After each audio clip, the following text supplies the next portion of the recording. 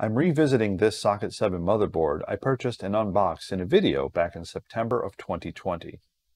After some research, I found that this motherboard came out of a Compaq Presario 5150 series desktop PC. These computers came out in 1998 and they were equipped with AMD K6-2 350 MHz processors.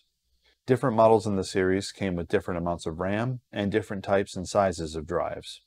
This board has a Super Socket 7 CPU slot and a VIA Apollo MVP3 chipset. It has 3 SD RAM slots that support PC 100 RAM. The audio is an ESS audio drive ES1869, and the video is onboard ATI Rage LT Pro AGP with 4 MB of video memory installed on the motherboard. There is a SODIMM slot here that allows you to insert additional video memory up to 4 MB to bring this whole system to a maximum of 8 MB of VRAM. The board requires an AT power supply with this third connector that provides an additional 3.3 volts in order for the board to meet PCI standards. From my unboxing video, I pointed out the unfamiliar port here and assumed it was for a touchscreen display, such as what you would find at a cash register or other point-of-sale location. Turns out this port is a VESA Digital Flat Panel or DFP interface, a successor to VGA and the failed alternative to DVI or Digital Visual Interface, which itself went on to achieve widespread implementation. You can find adapter cables that will allow you to connect this PC to a monitor with a DVI port using this DFP connection. There's not much else to say about this motherboard, so let's move on to what I plan to do with it.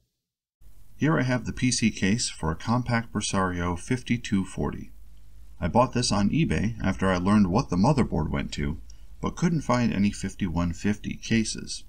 The design inside and out is identical to the 5150, the only difference being the number badge on the front. The important parts of this PC case are the proper back panel I/O, the correct motherboard mounting layout, the front panel power button board, and the AT power supply with its 3 connectors. This case did not come with an optical drive, but it did come with an LS120 SuperDisk drive in the floppy drive slot. My goal here is to put together a working stock Presario 5240, meaning as close to factory specs as possible. This motherboard can do that, but I'll have to upgrade the CPU first. Let's get started. Let's get the case open and access the motherboard tray. I love this design choice, where the entire tray comes out from the side after removing just 2 screws. It has a small pivot point so that it swings out and then back in, making all the necessary cable connections to the motherboard much easier to access with the power supply in place. Once the motherboard is secured on the tray, it's time to upgrade the CPU. We're upgrading the 350 MHz K6-2 to a 400 MHz version that shipped with the 5240. This means changing some jumper settings so the board works properly. Originally, this board had a passive heatsink mounted to the CPU. Since we're upgrading, I decided to upgrade to active cooling for it. Here I am mounting a fan heatsink combo and plugging it into the fan header located nearby. The RAM going into this system is a single stick of 64 MB PC100 SD RAM.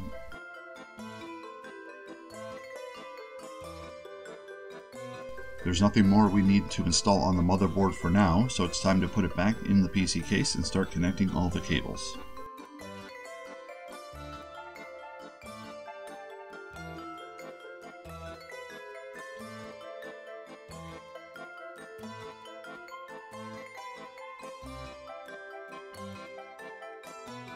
Here we install the optical drive, a CDRW drive from 2001. It's newer than the time frame this PC came out, but I didn't have an older working drive I could use. In the top is the hard drive tray, and I'll be installing a Seagate 10GB IDE drive running at 5400 RPM.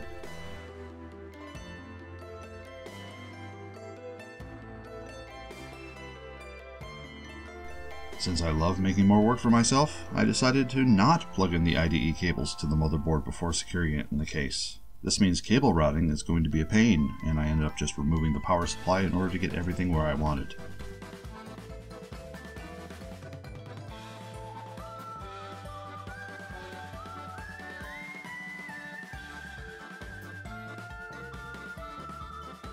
Okay, with everything installed, plugged in, and power supply reinstalled, it's time to power this PC up.